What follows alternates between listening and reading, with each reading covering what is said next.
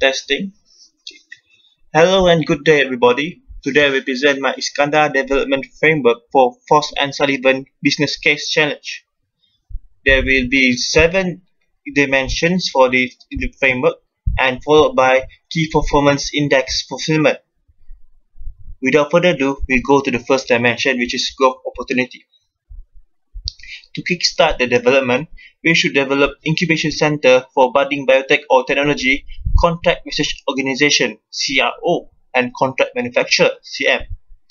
We should improve the E&E manufacturing sector by investing more into smart manufacturing technology, and then develop food and agro processing smart manufacturing and food beverage industrial automation.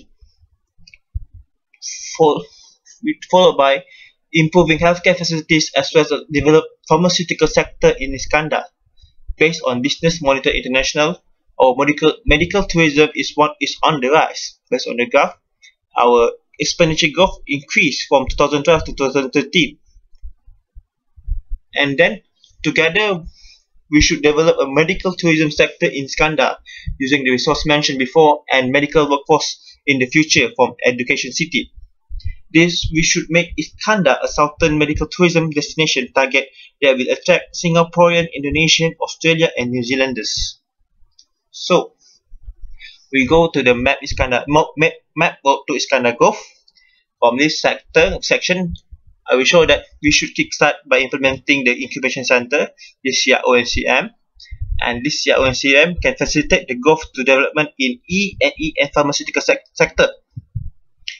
In E&E sector, smart manufacturing can enable high degree of food traceability, so any food scandals such as horse meat and Europe can be prevented.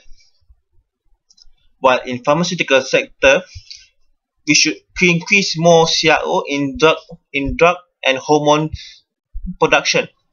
We could also make the aim for Iskandar is 40% of biocop company in Malaysia is in Iskandar.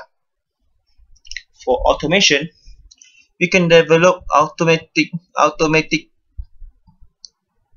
development in automation can increase food processing and packaging efficiently. Now engineers can check output production from their tablet and focus more on research. In developing pharmaceutical sector, there is a long term which we can use to produce novel drugs such as leptin sensitivity drug that can lower obesity and diabetes patients. Ultimately, we integrate integrate all of this development to make the southern medical tourism.